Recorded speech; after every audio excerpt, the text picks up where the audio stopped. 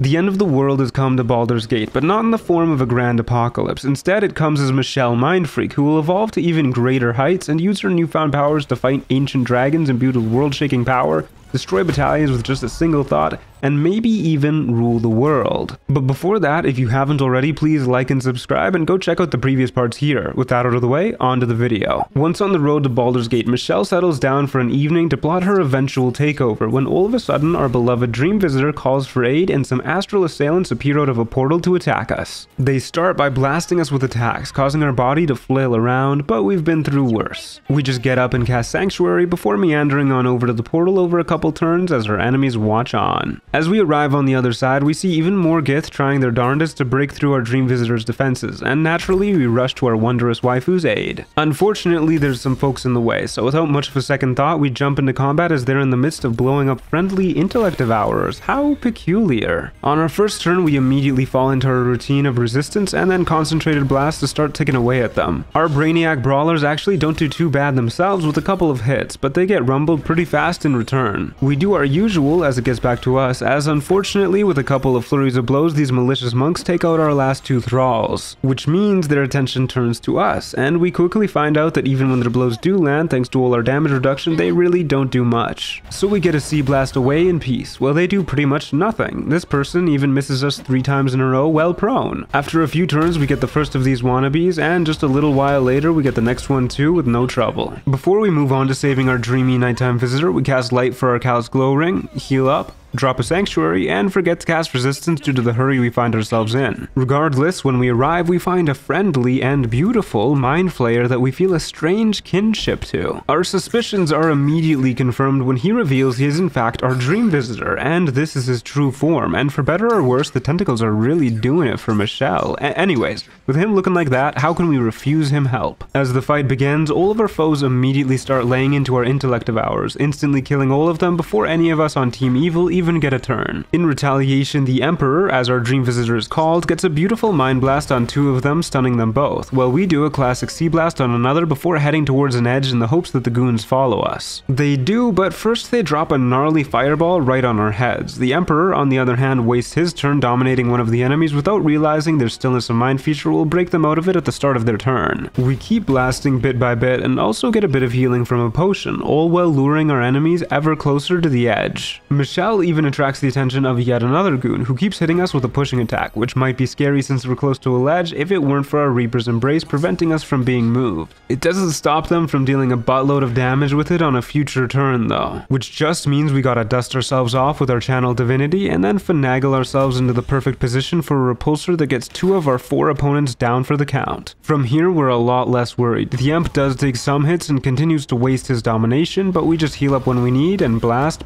away. One more of the goons even gets lured over to the edge, and we get this one with a force tunnel, leaving just the head honcho. Admittedly, it does take a while to get them since they're resistant to psychic, but they simply don't deal enough damage by themselves, so eventually they get got. When the dust is settled, the Emperor tells us all about himself and his past, even from before he was a Mind Flayer, back when he was an adventurer like us, before he took a tadpole to the head. We also learn the imprisoned Gith here is Prince Orpheus, and it's his power that keeps us both from falling to the Absolute's control. We'll have to get our hands on that somehow. To top things off, we're also given an extra tasty looking tadpole that should evolve us even further, so bottoms up. Power surges through us, and in the words of the Emperor, we become exquisite. This allows us access to the outer ring of Illithid powers, and we immediately have enough tadpoles for all of them, and boy is there a lot of them, so let's do a bit of a rapid fire round. First up is Fly, a passive that lets us fly, forever, whenever, obviously insanely good. Then we've got Fracture Psyche, this lets us reduce AC by 1 for 5 turns if they fail a save, and if we kill them while it's active we get to use it again. Not great. Illithid Expertise is another passive that grants us expertise in Persuasion, Deception, and Intimidation. We already have most of that though, but hey, it doesn't hurt. Next up is Psionic Dominance, which once per long rest lets us counter any spell cast with a level equal or lower than our proficiency bonus, which is pretty handy, though not crazy powerful. Black Hole, on the other hand, is both crazy and powerful. It is a massive AoE that guaranteed pulls every enemy towards its center and has a chance to slow them. It recharges on a short rest, but after you use it the first time, it says you can use it up to 5 more times. Now, I don't think that's quite accurate, because for me it seemed that you could use it as many times as you want in the next 5 turns, and with 2 bonus actions per turn, that can get a little out of hand. Mind Blast is another pretty good one, firing off off a high psychic damage cone in front of us once per long rest with a chance to stun. What's not to love? Mind Sanctuary we never really use, though it once per long rest lets you make a small area for a few turns that lets folks use actions or bonus actions interchangeably. Freecast is a good one that I mostly just forget about. It's a toggleable passive once per long rest that lets you ignore any cost such as spell slots when using an ability. Really no reason not to use it, just need to remember that it exists. Absorb Intellect is a cool one that should an enemy fail their save once per short rest, we reduce their intelligence by 1 and heal for an additional 1d8 per turn it's active. That means by the time its 5 turns are up, we'll have healed for 120 HP and our enemy will be down 5 intelligence. Last up is Displacer Beast shape, which lets us turn into a Displacer Beast once per long rest. With 3 attacks per turn and the killer bonus action, there's plenty of situations this little beastie will help us out. After that, we take a very bloody sleep, and when we awake, we grab our Resonance Stone, which does continue to work, and we hit the road to finally arrive in the city, where we're immediately beset upon by the most heinous creature in our journey so far. We tell her to bugger off, and hopefully that's the last we see of her. Unfortunately, as we continue our journey, we're stopped by yet another nuisance, a guard who insinuates that we're a refugee of all things. Michelle tells her to clear off lest she face a mad mind freak, which just results in her calling for backup. Well, no time like the present to test our new powers. One guy gets really scared and blows himself and us up, but for the most part it's clear these folks are just not gonna hurt us. So when it gets to us, we drop a stage fright on most of them and then turn into a Displacer Beast to at last make some sweet attack rolls, immediately taking one out and hurting another. Even with stage fright, we get absolutely wailed on, teaching us that our AC is just too low when transformed to tank this many attacks, and sending us back into Michelle form. So we go into defense mode with Absorb Intellect on the Steel Watcher to get some passive healing, as well as Shield of Thralls and Resistance. A surprising amount of hits land and break our shield, which stuns everyone, leaving them ripe for a black hole pull into a beautiful Mind Blast, shattering almost all of their poor little brains. Except for the Steel Watcher, who's immune to Psychic. That might be a problem. On our next turn, we finish off one of the goons before heading to the edge, where we plan on sending the Watcher to the rocky shore below. But then it just kinda dies. It took me a second to realize what happened, but it ran out of intelligence and just dropped dead, so that's that problem solved. The last fella gets taken out in just one blast from full health too, thanks to our absurd Call the Weak threshold. A little further down the road, yet another guard gets in Michelle's way, and this is just getting ridiculous. Sure, they've got a drawbridge, but we can fly, so that's exactly what we do, and no one really minds. Once inside Worm's Rock Fortress, we meet Lord Enver Gordhash, who doesn't seem to be getting along with Orin and asks us to kill her in exchange for us teaming up in order to rule the world. We're not blind to how beneficial this situation is to us, so we agree, though once the time is right, even Gordhash will bow before Michelle. He also lets us know we've got an imposter among our camp, so I guess Withers has some explaining to do. Either way, after watching his coronation, we head into the city proper at last, where we go straight for the Stormshore Tabernacle and speak to Vicar Humbletoes to buy the Reviving Hands. These make it so when we heal any creature, it gains resistance to physical damage, as well as also giving some various unimportant revival-based effects and a +1 to strength saves. The resistance is really nice though, especially given the amount of damage reduction that we have, keeping in mind it applies before damage reduction. So if we get hit by a 13 damage attack, we'll have it down to 6, then take 2 less from our armor, 1 less from our Defender Flail, and 3 less from Heavy Armor Master, making it so we actually take 0. Obviously insanely good, and will be replacing our Wondrous Gloves. It's made even better by us heading to Sorcerer's Sundries next and buying the Ring of Regeneration from Leroikin's Projection. This little trinket lets us heal 1d4 at the start of each of our turns, triggering our new gloves and also getting maxed out thanks to our Periaptive Wound Closure for even more insane tankiness. We'll be swapping out our Bless Ring for this one. Since we're here, we decide to head upstairs and have a chat with Leroikin himself, who as it turns out is interested in the Night Song. He's got a contract out for her capture, and since we're in desperate need of money, we let him know that we'll be coming back with her in tow. Before that though, his tower seems relatively unguarded, so we just fly down and start looting it for all it's worth. While looting, we grab some very valuable and very powerful thaumaturgic tomes, one of which, the Tharkiate Codex, curses us, but we're very easily able to fix that with a Remove Curse, granting us the Tharkiate Codex Blessing permanent buff. This little blessing grants us 20 temp HP at the end of each long rest for a nice little boost. Then we go off and sell our findings, leaving someone else to get cursed, but hey, withering away other people's souls is the best way to earn money, don't you know? Speaking of withered souls, we decide to go check in on the local carnies, and after negotiating our way inside, we find Boney of Stony and Boney's Creations, a local statue maker. If there ever was a tyrant worthy of a statue, it's Michelle, so for the low price of 5,000 gold, we order one shipped to our camp. This grants us another permanent boon in the form of Sweet Stone Features, which is more or less just a permanent bless, granting an extra 1d4 bonus to both attack rolls and saving throws, a very powerful feature to have all the time. As we go to check out our new statue, we get a bit of a jump scare in the form of Yenna, who's begging us to let her stay. Still, we don't want this creature anywhere near us, so we tell her to leave and she responds by threatening us? You're lucky the game won't let us murk you, kid. When we go to bed later that day, here she is yet again, unfortunately. Good lord, this is turning into a horror game.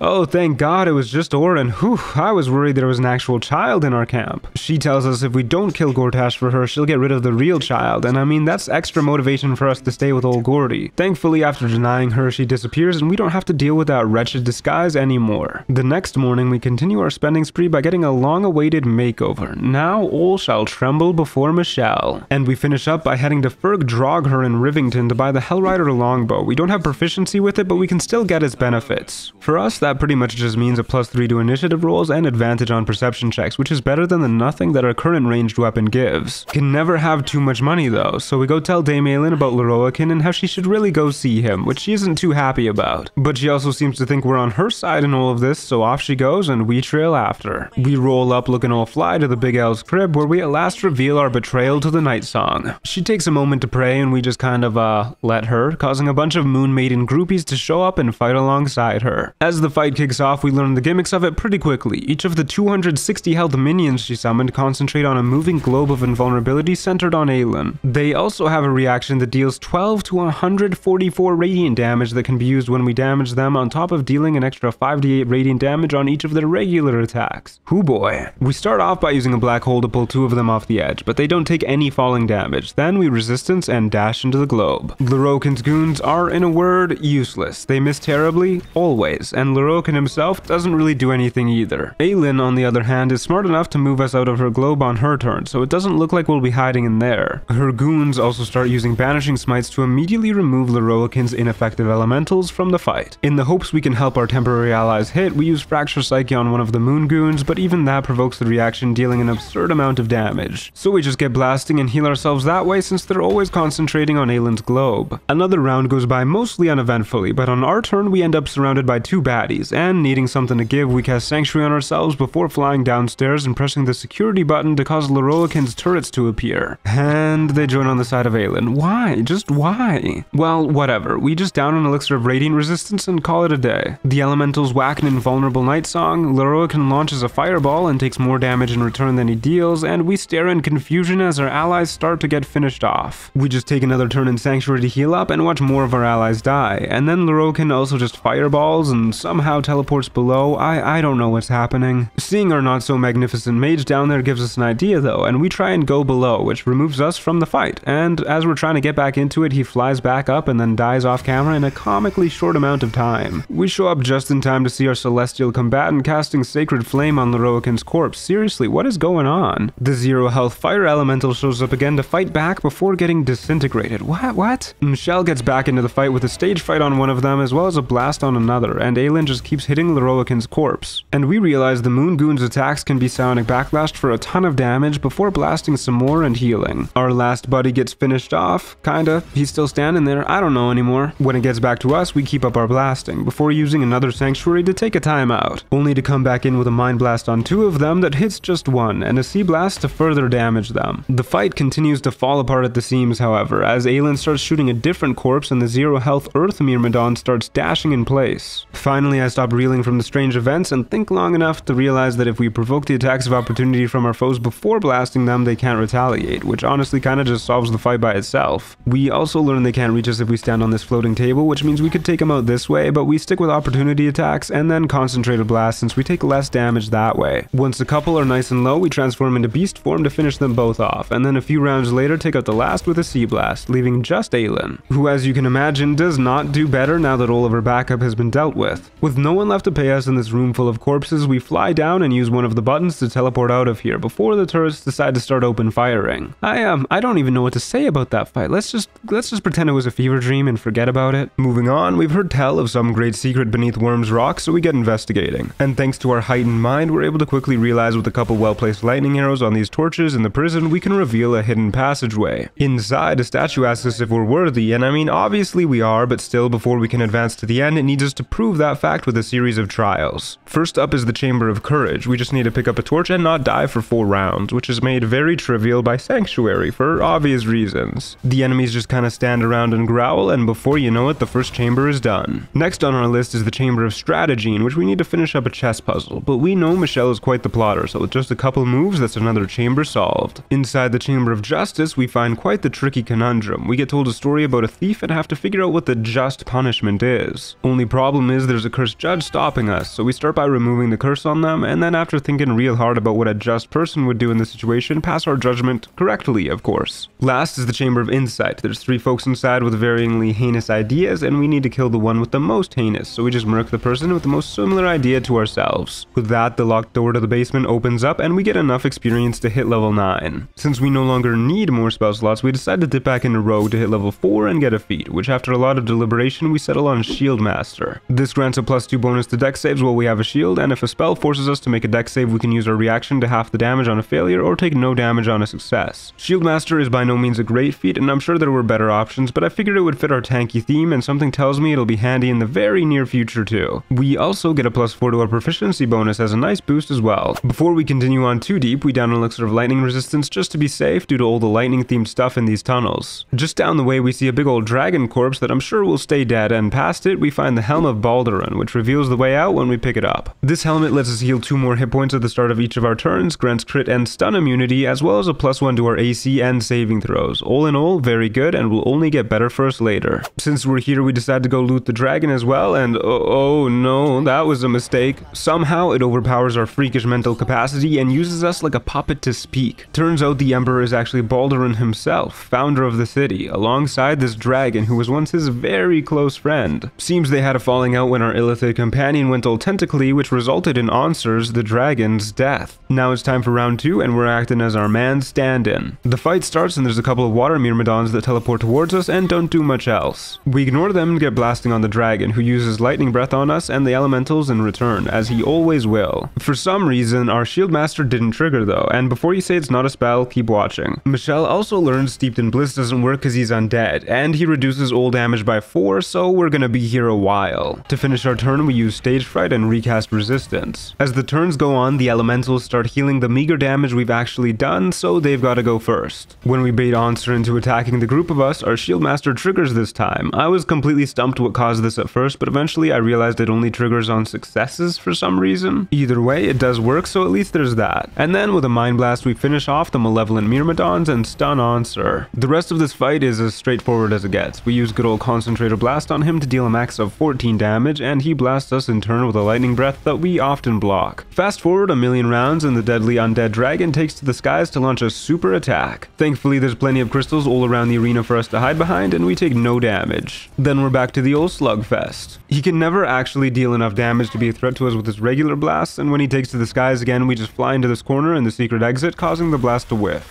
With him posing no real danger, it is, as most of our fights are, just a matter of time. So after, I kid you not, 111 rounds and an hour and 45 minutes of real life time of nothing but consecutive blasting, Ansar finally falls. Good lord. After that ordeal, it's about time we kick back and take it easy, and as we're walking by the ocean side, we find good old eye-poking Volo about to get blown to pieces. Since he owes us a lifetime of servitude after what he did, we decide to interfere. As the enemies lay into us, it becomes immediately apparent most fights that rely on primarily physical damage just aren't going to be a problem for us. We free Volo with a well-placed arrow, get them all grouped up with a black hole, and then obliterate most of them with a mind blast. It's not hard to clean up the rest of the fight from there. After that, our ocular obliterating orator is eager enough to head straight to our camp where he'll live out the rest of his days. Well, the beachside walk didn't work out, so we head to the pub, and the Emperor wants us to go investigate the basement. Okay. When we arrive in said basement, a bunch of our kin have already infiltrated, which means it's up to us to deal with them. This fight is a little more complicated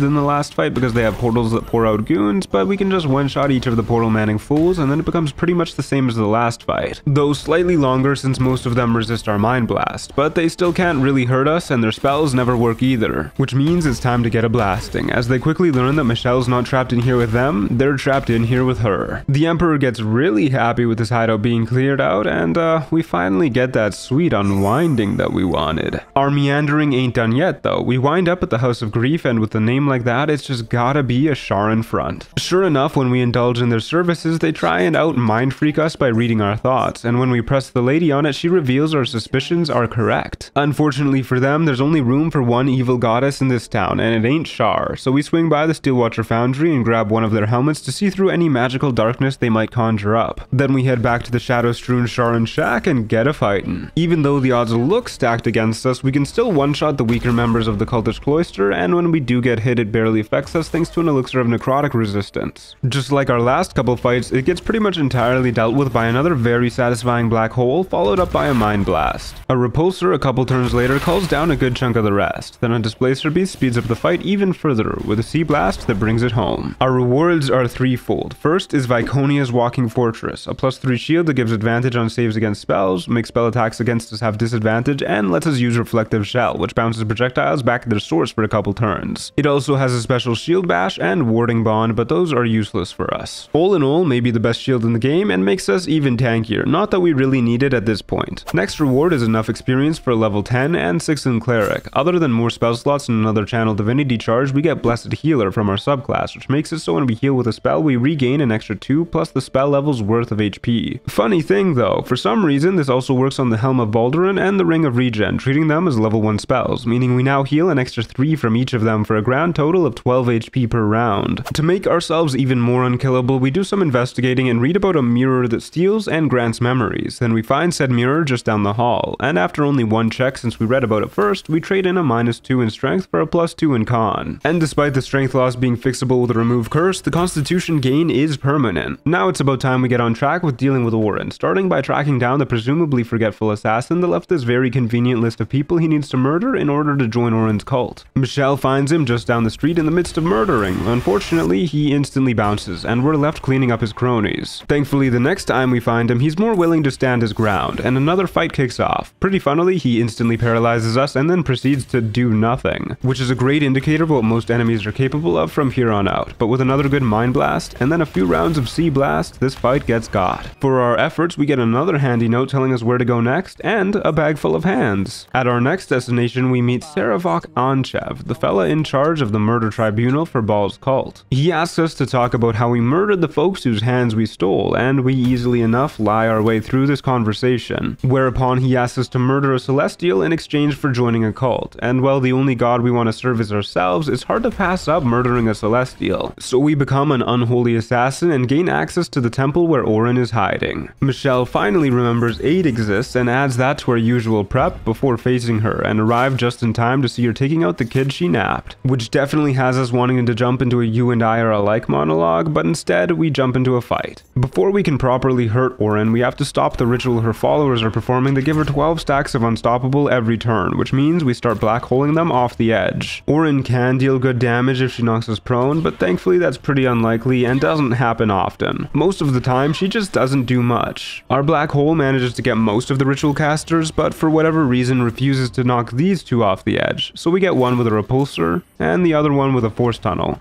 This does stop the ritual, but it means we have no way to knock Orin down into the pit, so we've got to do this the long way. It is pretty funny to watch the Sisyphean struggle that our squirrely stabber goes through as they try and hurt us. Eventually, we do finally blast her to bits, quite literally in this case, and grab her netherstone, and this time it only took 43 rounds. Now it's time to tell Gordy the good news. He's stoked to hear it, but also tries to intimidate us into handing them over. When we refuse, he reveals that he was just being a wily little prankster and yanking our chain, before heading off to the sewers to await our arrival. We could go deal with all that right now, but there's still some other folks in town claiming to be the ultimate villain, and we need to prove them wrong. Starting with Cazador Szarr, a lord who's totally not a vampire, but just has a penchant for red and black and skulls and bats. To get to him, we've got to make it through this big old scary door, but as we arrive, we first hit level 11 by blasting the closest bystander. This grants us level 7 in Cleric, which means we get 4th level spells, including Death Ward. This makes it so the first time we get reduced to 0 hit points while it's active, we instead drop to 1 as a nice little last resort. To make it through the big old door, we first read a dead dame's dictionary and then steal a family crest off a fogey at rest. When we do open it, we meet a werewolf who makes the same mistake many of Michelle's victims have, trying to tell us what we can't do. I'm sure you can guess how that one ends up going for him. Upon descending into the basement, we find some imprisoned vampire spawn who beg us to save them, yet at the same time doubt our abilities to take Cazador's staff to do just that, but we'll show them. In addition to the usual prep, we also drop a protection from poison and necrotic resistance elixir on ourselves just to be safe. Then we head to chat with Cazador, who is very excited to show us his ascension ritual in action, which naturally we aren't gonna let succeed. It's easy enough to stop by heading straight over to the weakest link, some random level 1 vampire spawn named Astral,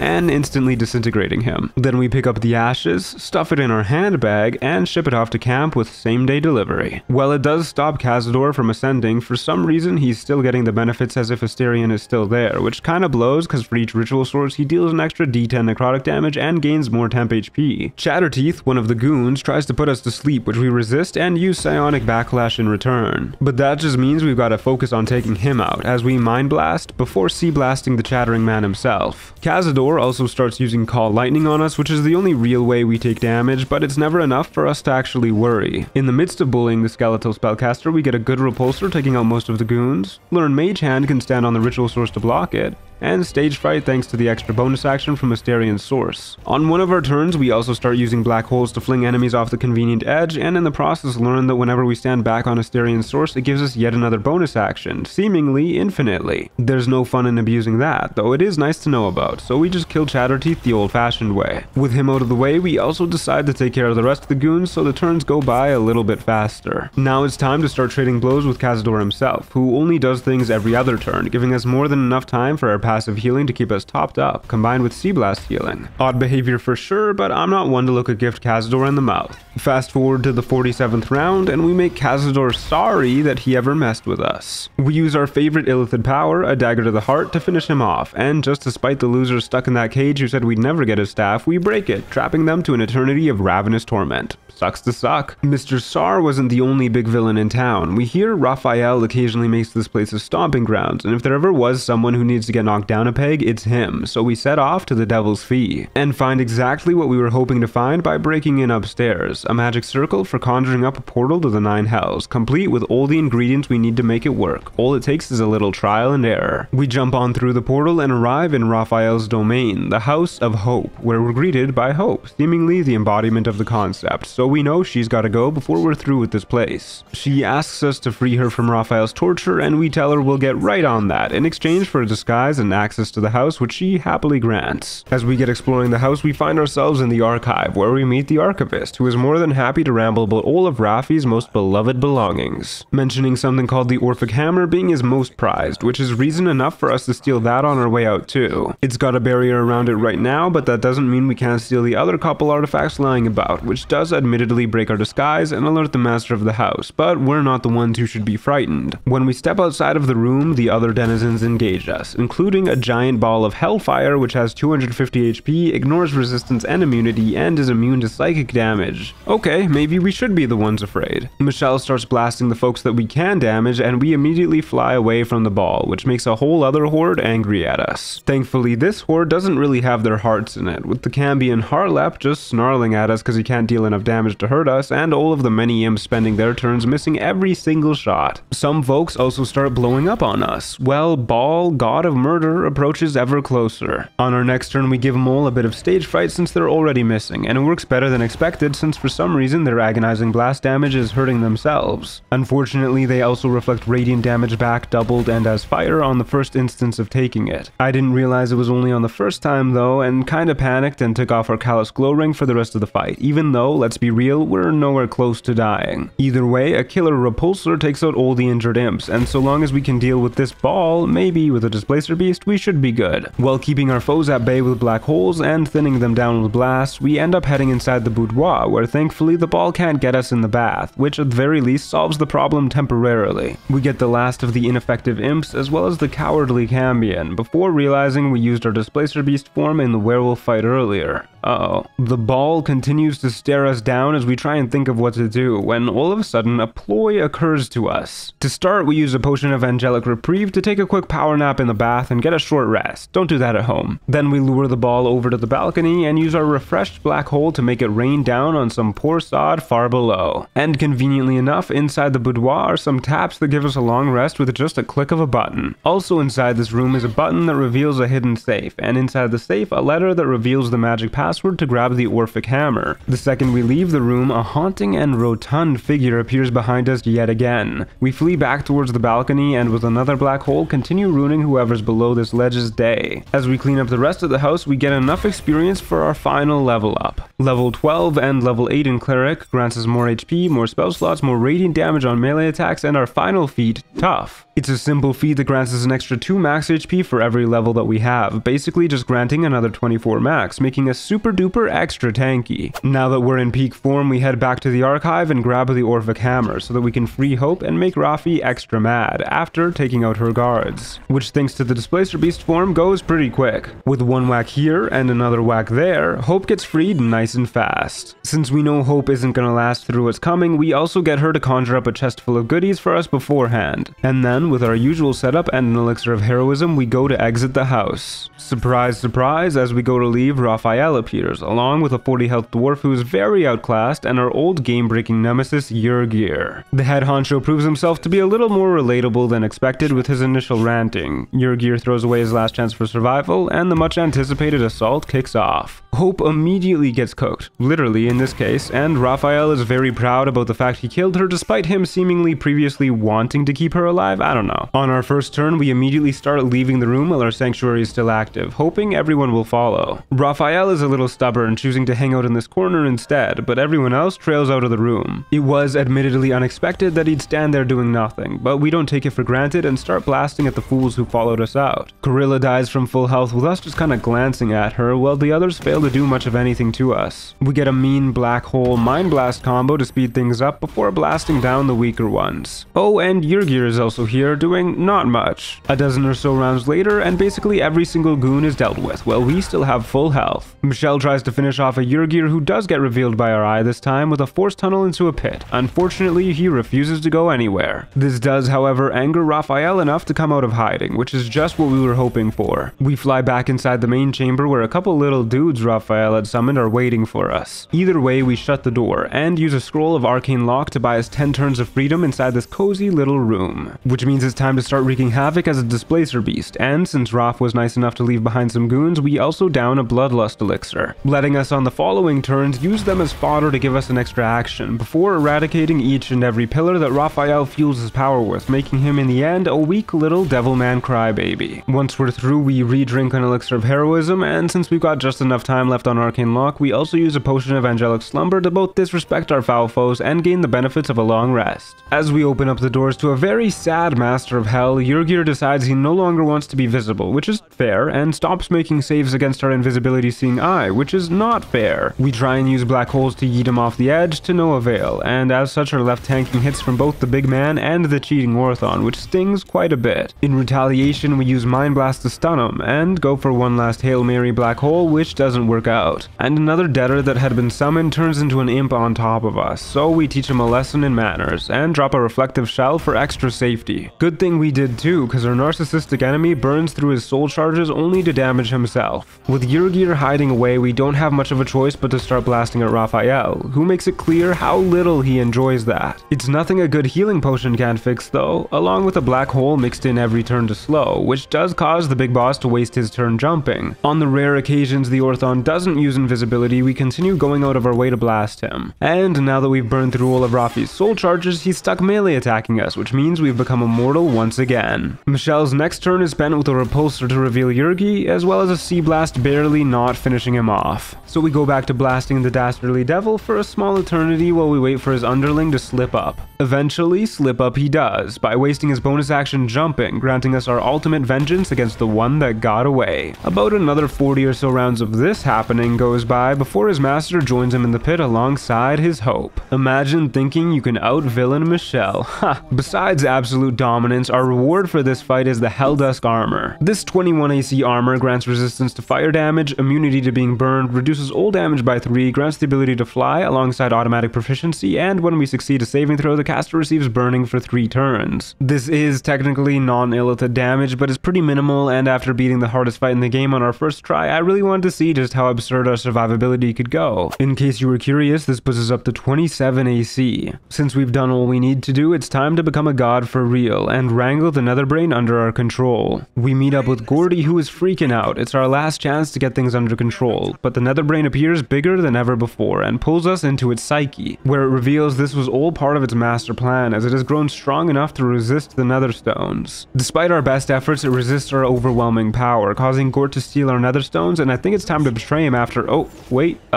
never mind. Thanks, Netherbrain. Right before it can do the same to us, our tentacled husbando shows up and whisks us to safety. While we're stuck recuperating and replanning, the Netherbrain enacts its hostile takeover. The Emperor reveals to us that in order to defeat it, it must be an Illithid that wields the Netherstones. We happily agree to turn into one and at last achieve our ultimate form. All shall fear Michelle Mindfreak. And to make things better, we get a nice morning snack too. With our transformation, all our powers get upgraded along with unlocking some new ones, but there's too many changes to go over right now, so you'll just have to see them in action. We arrive just in time to group up with our many allies and give a rousing speech, and yes, this is really how the scene plays out. I didn't change a thing. Also, don't ask why our tentacles are so, rigid. Then we saunter towards the Netherbrain's army with the Emperor in tow. No need to be smart at this point, especially when we can wipe out half of them with a single black hole now that it damages. The rest of this fight is likewise explosive, and there's no breaks for us since our actions and bonus actions are interchangeable now too, on top of our Sea Blast no longer requiring concentration and dealing loads of damage. Now that the army is cleared, we've got to climb towards the Netherbrain before it's too late, while a Nautiloid rains fire down on us. Good thing we can fly. Sure does make this part a whole lot easier. Yet for some reason, we still physically climb the brainstalk. Never too late to get some cardio in, I suppose. Unfortunately, as we reach the top, a dragon shows up alongside a bunch of Illithids to bar the way. These Illithids are nothing compared to us though, and we obliterate them with just a couple black holes and Sea Blasts. The dragon can't even damage us thanks to Shieldmaster, and crumbles in the face of Mind Blast every turn, along with more overpowered Sea Blasts. Once everything is clear, we use the Netherstones to reopen the portal to its psyche, where we can weaken it for real. As we arrive inside, we toss the resonant stone so the aura only affects the Netherbrain. Then we get the Emperor to use a Globe of Invulnerability scroll, which apparently catches the brain bozo inside of it. Could have fooled me. On our next turn, we just cast it a bit further back so it only affects us, and the platforms we're standing on. Then we also use a speed potion, as well as Fierce Perilous Stakes on ourselves to expand our crit range and grant extra psychic damage on each attack, and turn into a Displacer Beast. We start swinging and get mind broken, which basically means we don't get a multi-attack, but we've got the Emperor with us too to Sea Blast away. The mind breaking keeps up on sequential turns, but we really don't need lots of attacks to bring the brain nice and low. And once we've got it right where we want it, Michelle goes back to Illithid form so we can finish off the brain with one last concentrated blast, for old time's sake, proving once and for all we are the peak of psychic power. With our dominance proven, the Netherbrain surrenders, begging for us to wield its power and spare its life, and boy do we love it when they beg. We use our strength to take control of it and ascend to our rightful throne, where no one will dare defy us again, as our power becomes at last absolute. In my name. Thank you guys so much for watching. Here's the stats for Act 3 alongside some fantastic artwork by Cute Whittle Frog on Discord. In case you're curious about the one death, it was just a trap in Leroican's tower. Anyways, I hope you guys enjoyed Michelle's journey. It was quite the doozy. Stay tuned for our next playthrough, which will be a Lonewolf Warlock. The live stream should start a couple days after this video goes up. And as always, a special thanks to our Storyteller tier members, Bunny Warren, Player 5, Damon, Larry Renzokukin, The Big Yeet, LaFay, and Mark Rainbow.